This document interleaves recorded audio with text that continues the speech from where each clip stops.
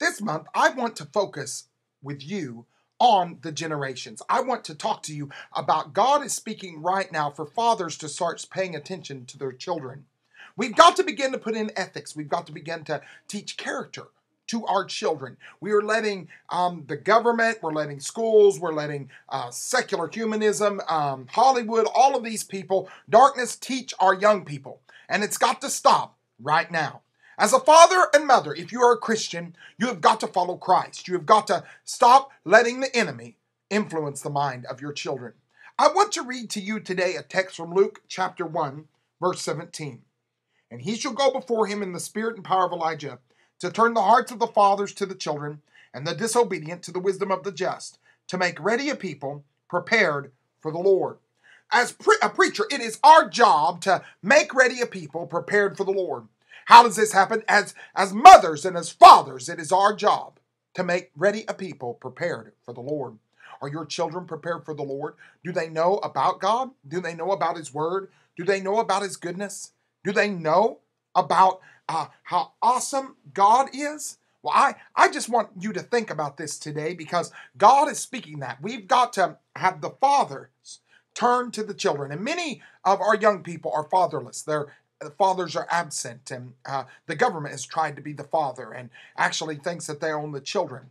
I'd like you to go to parentalrights.org and really look at that website and get behind that movement so that parents get their rights back for their children.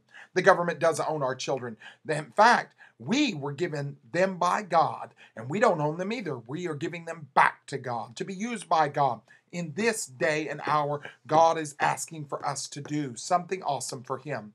Stop aborting our children, stop throwing them to the side, and start educating them in scriptural principles. Now, for us to do that, many of us need to do that ourselves, but we are going to lukewarm, watered-down churches, and we're not really being taught the depth of the Word the way that we need to. And now you're a full-grown man and full-grown woman still acting like a child in a full-grown body.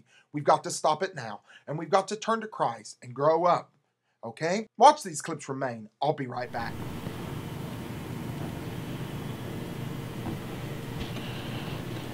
Here I am in the Senate chambers right here in Augusta, Maine.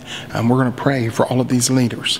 Heavenly Father, God, we lift up every senator, everyone that's in this chamber, God, that when they gather together, the Holy Spirit will begin to work on everyone, God. God, that you would cause a supernatural revival to come in our country, God, of morality, of freedom, God, of limited government, of people having self-government in their heart. Start with our leaders, God. Make them understand what freedom is. Don't overreach into the lives of people, God. We ask, God, it would be here in Maine, and that every state would be used to push back the federal beast. In Jesus' name, amen.